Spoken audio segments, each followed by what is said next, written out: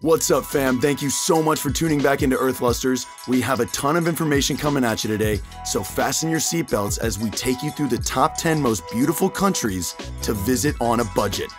As always, if you like the content that we make, please like and subscribe to our channel, and we are going to give you all the information that you want about this beautiful world we live in. Here we go. Number 10. Thailand is an incredible country with a tourist trail going back decades. As the heart of backpacking in Southeast Asia, you can get by on between $25 to $30 a day, thanks to cheap guest houses, food, local buses, and attractions. But if you spend all of your time on the islands and inexpensive accommodation, expect to pay closer to $50 a day. However, even at that price, Thailand is still one of the most bargain destinations in the world and should not be skipped. If you're short on time and budget for your Thailand trip, stay up north. Even in popular places like Chiang Mai and Pai, you can easily find basic dorms for less than $5. If you stick with eating street food, to each their own, but why eat pasta when you can have pad thai, am I right? Not only will you save yourself some money, the experience will be much more authentic and delicious too. As far as activities go, you really don't need a lot of money to enjoy your day, as most activities such as visiting the White Temple, hiking, or maybe gathering 3 people from your hostel to rent a car and go on some day trips, which at the end of the day, all tend to be very affordable. Number 9. Guatemala. Costa Rica is clearly the star tourist destination in Central America, known for its abundant wildlife and highly developed ecotourism. But if you ask us, Guatemala deserves consideration as well. Hidden in its northern jungles are the Mayan temples of Tikal, a stunning sight especially at sunrise. Equally breathtaking is the highland lake of Atitlan in the south, ringed by volcanoes and quaint villages where the pace of life is delightfully slow. The country is covered in lush jungles, volcanoes, and ruins.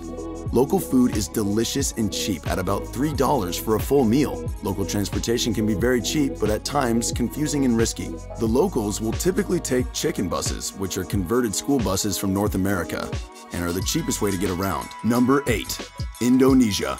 Southeast Asia's wild frontier offers colossal volcanoes, thriving coral reefs, and vast rainforests. With over 17,000 islands stretching from the Malay Peninsula to northern Australia, Indonesia is home to some 300 other languages and hundreds more cultures. Without these, Indonesia would be without its numerous UNESCO World Heritage Sites, such as the breathtaking Borobudur in Java and Bali's idyllic water temples. The tricky thing about Indonesia is that it can be cheap or it can be quite expensive depending on one big thing: transportation. Inner city traveling can be very time-consuming and costly, so is traveling from one island to the other with a private boat. To save costs, stick with a region or two. There's a lot to do and see, and spending more time in one place will only allow you to travel deeper and have a more meaningful experience anyway. On the flip side, food and drinks are cheap throughout the country, not to mention absolutely delicious. Hostels are plentiful, social, and affordable. Number 7.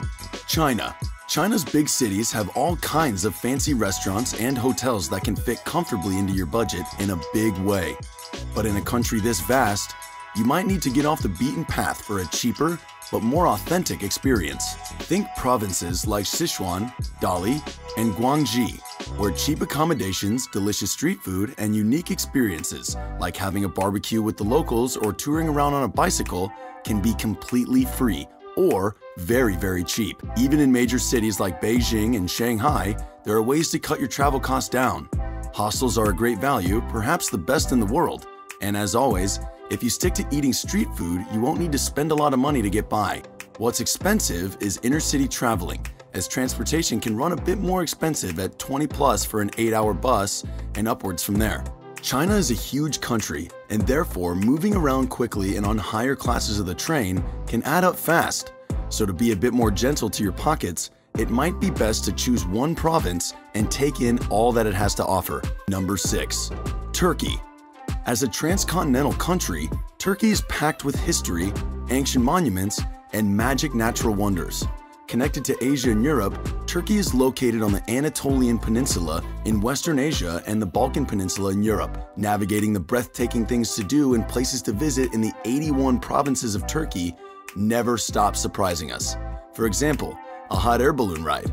Although running costs around $200 to $300, it will surely take your breath away. Inner city traveling can tend to be a bit slow and costly, However, if you plan your route well, it's definitely possible, if not easy, to travel through Turkey on a budget. The stunning Blue Mosque in Istanbul, the breathtaking white travertines in Pamukkale, and the hustling bazaars all over the country are relatively affordable to enter. While the long-distance buses are expensive, if you plan well and take the overnight buses, you get to save on accommodation. If you're short on both time and money, just stick with a city or two, and Turkish food is delicious and cheap. Number 5. The Czech Republic. As more and more tourists flock to the Czech Republic, or more specifically, Prague, for its rich history, prices have inflated over the last few years. However, it's still easily one of the least expensive Central European countries to travel in, especially if you go beyond Prague, such as Český Krumlov and Telč, to experience true Czech culture at a much lower cost. Local transportation is reliable and affordable, and if you plan to do a lot of traveling, consider getting a 3-day pass for right around $16. Czech cuisine is very hearty and large in portion.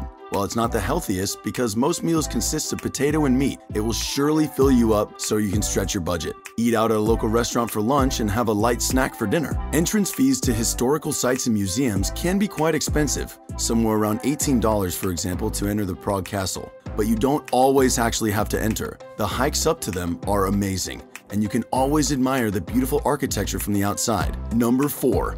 Bolivia. Bolivia isn't for everybody, but if you're looking for a real South American adventure, on a budget nonetheless, this is the place to be. The altitude can be problematic for some, but you'll encounter a handful of long, winding roads off the beaten path, and the adventures are endless. The salt flats and the Death Road bicycle trip are absolutely unmissable. The Amazon is largely untouched, and the country is incredibly ethnically diverse. For things to remain cheap, you'd want to stick with the locals' lifestyle. For instance, you can get a 3-course meal for less than $2 if you eat at a local hangout. The same goes for transportation and accommodation. That's if you take the local buses and walk into local guest houses instead of booking online. And mentioning the tours to places like the Salt Flats can be a little bit more on the expensive side, but we can assure you it's 100% worth it. Number 3. Bulgaria. For cheap travel in Europe, very few places beat Bulgaria, an unassuming eastern country that remains very much off the beaten track. In summer, tourists from neighboring countries arrive in droves to enjoy the Black Sea for incredibly low prices. But the rest of the year, the country is quiet. That means no big crowds, no noise, and no inflated prices for accommodation, food, and entry to attractions. In fact, Bulgaria's most interesting destinations won't cost you a penny.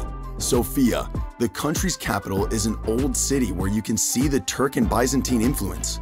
But the real charm of the country can't truly be discovered until you step into the countryside. Here, little ancient villages sit next to imposing castles atop mountains. To make the trip even cheaper, you may want to skip the summer months when the beaches are crowded and the hostels raise their prices to take advantage of the short tourist season. Late spring and early fall are great times to visit instead. Number 2.